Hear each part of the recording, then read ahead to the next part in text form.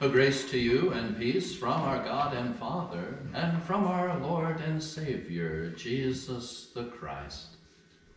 Amen. Amen. Well, dear friends, it's only natural, perhaps living in the United States of America, that we would come to believe that if God is with us, we will prosper. That everything will always be wonderful and we will always enjoy great blessings. And then maybe you turn on your Christian radio or the Christian television and there's some speaker saying, you know what, if you can just kind of get everything right. No, if you're doing good, if you're leading a good life, God will bless you. And maybe you and I, we look around at our own lives and we say, well, you know, this kind of big thing just went wrong. I got up this morning and my hip kind of hurts. Yeah. My feet, they're not quite taking me to the places that I used to be able to go, and there's a little bit of weakness here, and I have, you know, one of my sons is kind of in trouble over there, and I've been trying to lead a good life, and I made it here to church this morning, and we maybe start to wonder, well, what is going wrong? I'm trying my best. I'm doing the Christian stuff, but this particular area in my life isn't quite what I wanted. Right? And then we can kind of start to feel bad about ourselves. We can start to feel bad even about God. Can't we? And yet for today we have our wonderful text that comes to us, and it tells us, you know, in this world it's not going to be perfect. Right? Jesus himself said, if people are going to persecute me, yeah, they're going to persecute you as well. Now, Jesus tells us, if my life in this world wasn't super smooth, why do you expect that your life is going to be super smooth? And we say, oh. And again, today you might be saying, well, Pastor, I don't know if that's what I wanted to hear. Right? You know, I kind of wanted to come to church and you would tell me that everything is going to be okay. And if I just follow the 3-point plan, right, I'm sure that I can get it together and my life can work out really well. But unfortunately, the Bible tells us today, right, that there's going to be some troubles. There's going to be some conflicts. There's going to be times when you feel like you're smashed. But the hope is, God will lift you up again. And there's going to be times when you feel like things on your life are a train wreck. And God says he can come and put the pieces back in place and make you whole once more. You see, the hope is not that if I can somehow get everything right, then life will be super smooth, but rather the hope is that I have a God who can carry me when my feet don't work so well.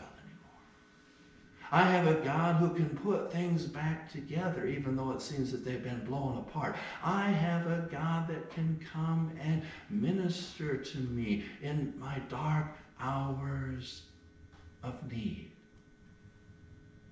Now, sure, we could wish, okay, that if I just could live a good life, I would never have any dark hours of need. But God tells us that that's not going to be the case. But where the hope comes from is that when I have that dark hour of need, I have God with me. Right? He's going to be beside me. He's going to lift me up, and he's going to comfort me. I don't know if you ever thought very much about the wonderful narrative of Lazarus, the brother of Mary and Martha.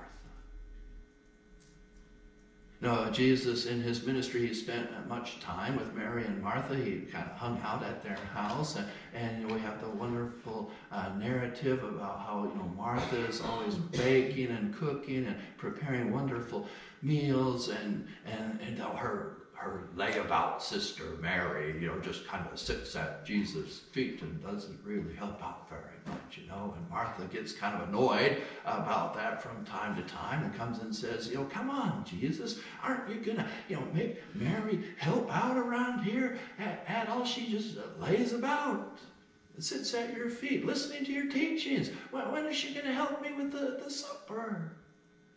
And of course, Jesus responds and says, Mary has chosen the better part.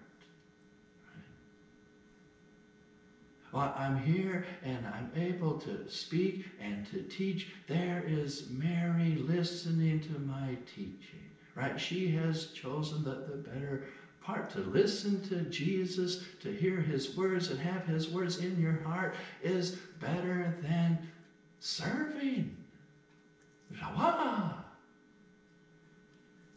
That seems bizarre, doesn't it? But that's what Jesus said, right? It's better to listen to me and have my word in your heart than to just be out there doing stuff all the time. So listen to Jesus. He has this close relationship with them, and he's off, doing some mission work, and he gets word. Lazarus has fallen ill. And of course, he, being Jesus, he knows how everything will transpire. He knows how it's going to play out. But, Lazarus has fallen ill. Of course, right, if Jesus comes, Lazarus will be okay, won't he? Jesus has healed countless hundreds of people by this time in his ministry. All we have to do is get Jesus over to the house and Lazarus will be okay. But yet Jesus delays in coming. He doesn't get there right away. Lazarus dies. By the time Jesus gets there, Lazarus has been in the tomb for a couple of days. In fact, an interesting sidelight, Jesus says he wants to go to the tomb, he wants to open it up, and Mary and Martha say, but it will stink. Right?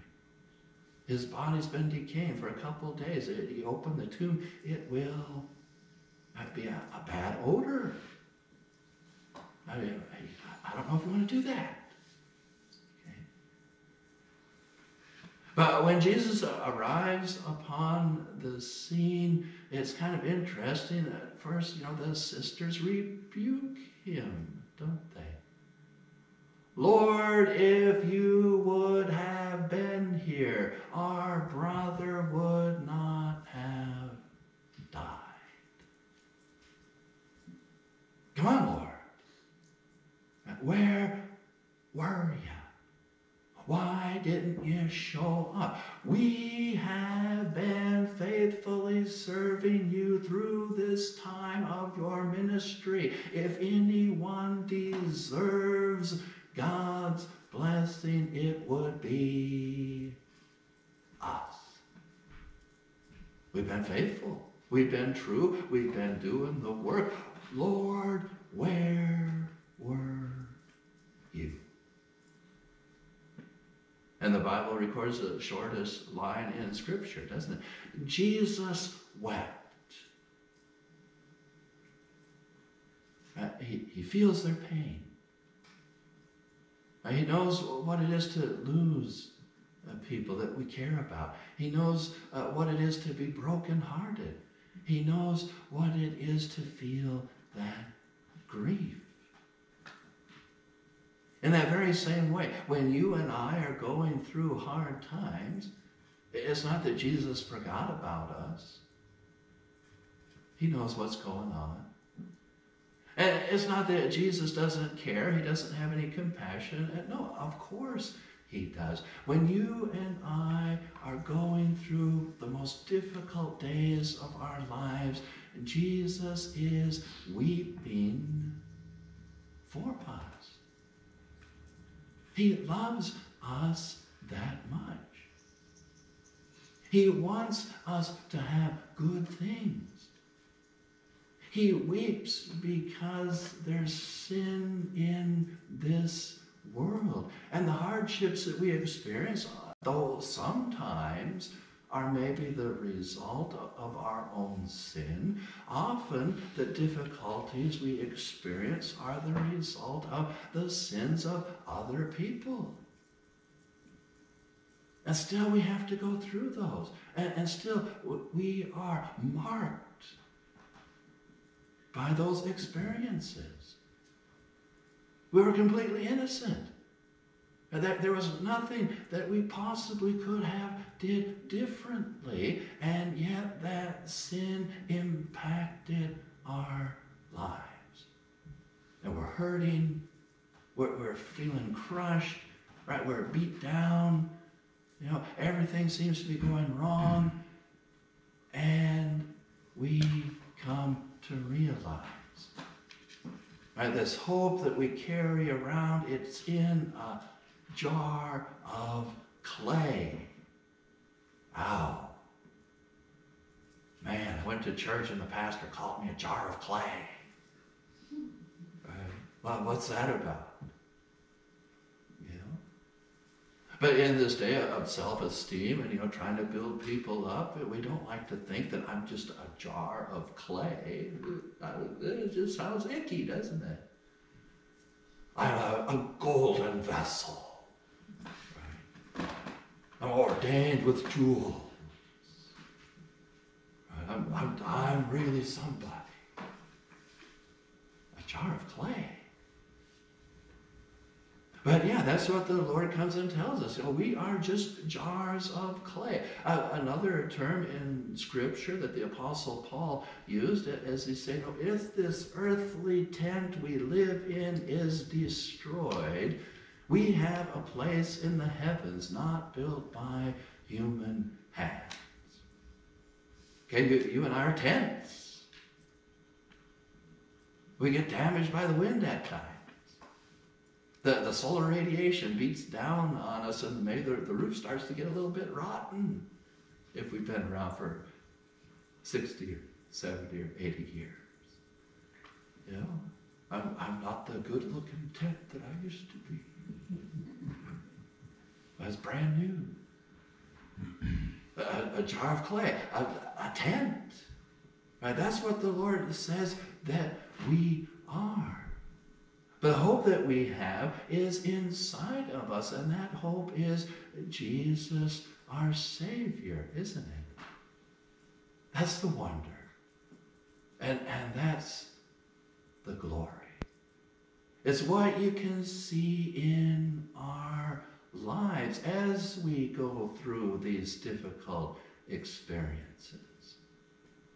As people come to see that we suffer just like they do, but we're not completely crushed, because the Lord lifts us up again. And we're not completely broken, because the Lord comes alongside of us and he walks with us through the difficulty.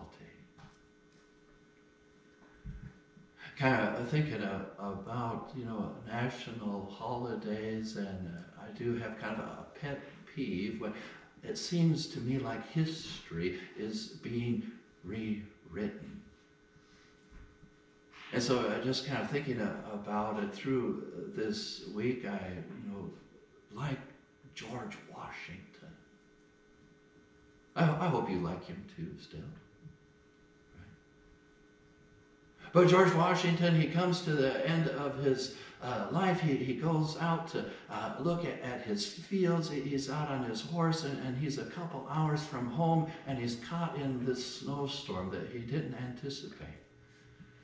And the historians record that, when he finally got back to his house, he'd been riding through a blizzard for about 2 hours, and the snow was just kind of caked in his hair, and as a result of that, he became ill within just a little bit of returning to Mount Vernon. And so, of course, they call the doctors of the day, and I don't know if you studied much about medicine during that time, but for George Washington, his throat is beginning to swell, and he's having difficulty speaking. And, of course, what do they do in that day and time? The advanced medical team decides that he must be bled. Right, that's the process where you put leeches on the person and you begin to take out some of their blood. And the opinion was, your blood kind of gets icky, and if we just kind of take that icky blood out, you will feel better. Okay, so they're putting leeches on him and they're bleeding him. And another thing they did at the time was, well, you might say, well, it's kind of like today where we have, chemotherapy and we have radiation. They injected people with mercury. And of course, you and I today know that mercury is really bad, right? But back in that time, they're injecting people with this kind of poison.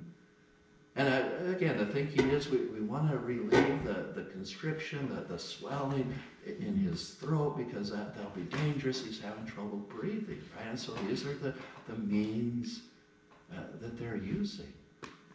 And George Washington goes through an extremely painful death. It's maybe hard to imagine. They didn't have painkillers that they really gave him, but they just kept, taking his blood more and more, and they kept injecting him with more and more of, mercury, which is a poison. And finally, it was recorded in a biography that I read from 1836. George Washington says, "Father of mercies, take me to thyself." And he dies. Now, unfortunately, today, if you go to Google, or, you have your little Alexa, in your living room, and you say, "Hey, Alexa, what were George Washington's last words?" And Alexa came back to me this week, and she said to me, well, it said to me, right, the AI, George Washington's last words were, "It is well." Okay? Well, that's kind of different, isn't it? "Father of mercies, take me to thyself." It's a little bit different than "it is well." I guess some people could argue, well, it's similar. It's kind of similar. But no, that's what they're trying to do to history in our land today. You can't even get the fella's last words right. Because, we wouldn't want George Washington to be saying, "Father of mercies, take me to thyself." That seems like he's a Christian. It seems like he believed in God. We certainly want people to have that opinion. Well, why? Why do we not want that to be people's opinion anymore? But I bring that up once again to kind of reinforce the point. You and I might say to ourselves, if anyone deserved to just kind of die in his sleep, right, you and I might say, well, George Washington, right? The founder of our country, after the many wonderful things that he did for us, establishing our government and leading our armies against the British. If we could picture anybody having that kind of a peaceful death at home in their bed as they sleep, right? Shouldn't that be General Washington? But no, in this world we have trouble. And in this world people have great difficulty. And in this world even George Washington, right, was caught in a snowstorm he didn't anticipate. It led to a sickness that within, 12 hours he was gone. And he himself, in some of the words before his last sentence, said, I die hard. Yet I'm sure God can make something good from this. I die hard, and I kind of wish things could be different. He said something like that as well. But then his last words, Father of mercies, take me to thyself. Yeah, in this world we are in jars of clay. And in this world, no matter how great we might become, we could still go through an agonizing death. But hopefully, for us as Christians, in this world, if our last words could be, Father of mercies, take me to thyself, right? All the people standing around and all the people that would hear of that would say, there was a Christian. There was something different about them.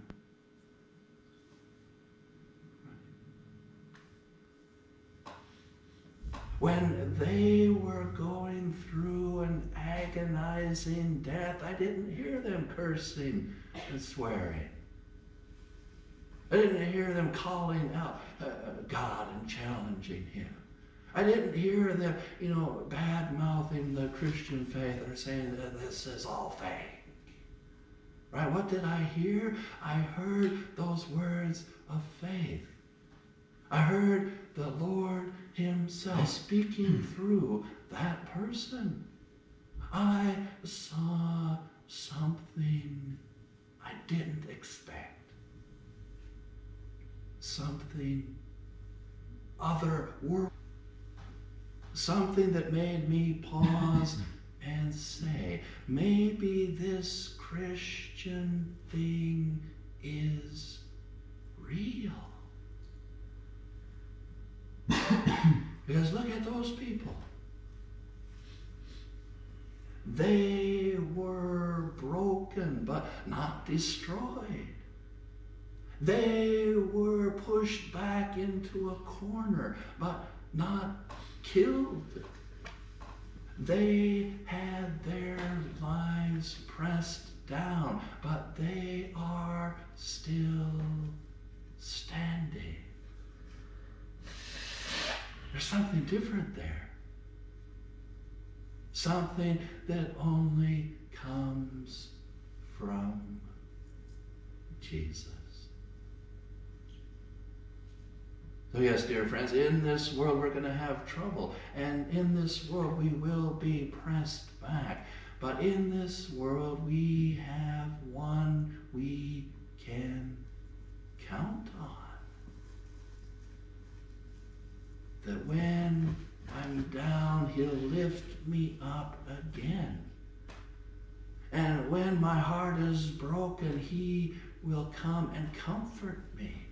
And when things are just going wrong and all I see is blackness, he will bring the light once more.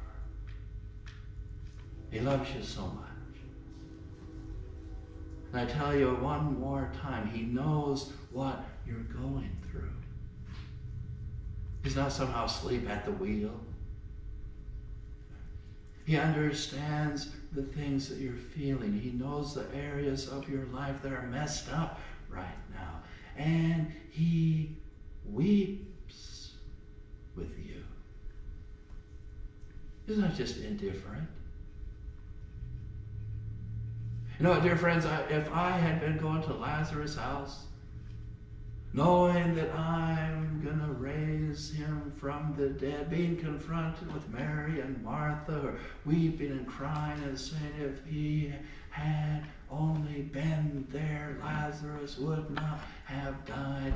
I would have trouble feeling compassion because I know I'm going out to the tomb and I'm going to raise him from the dead.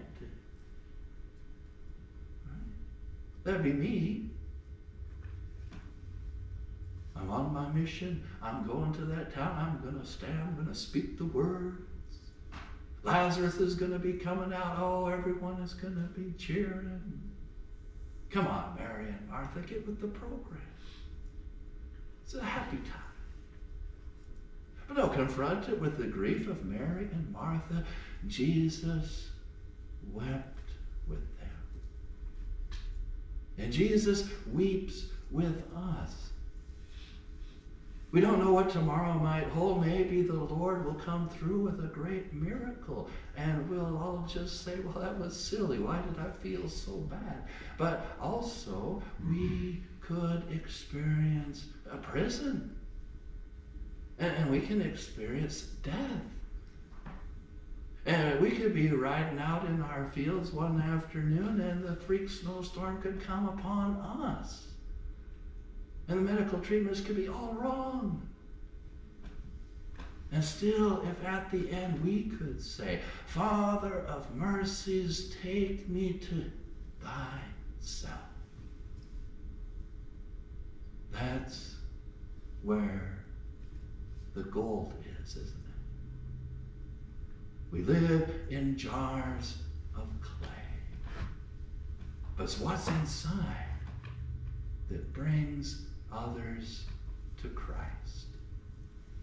Amen. Amen. And may the grace of our Lord and Savior Jesus Christ and the love of God and the fellowship of the Holy Spirit be in your hearts and minds, now and always. Amen.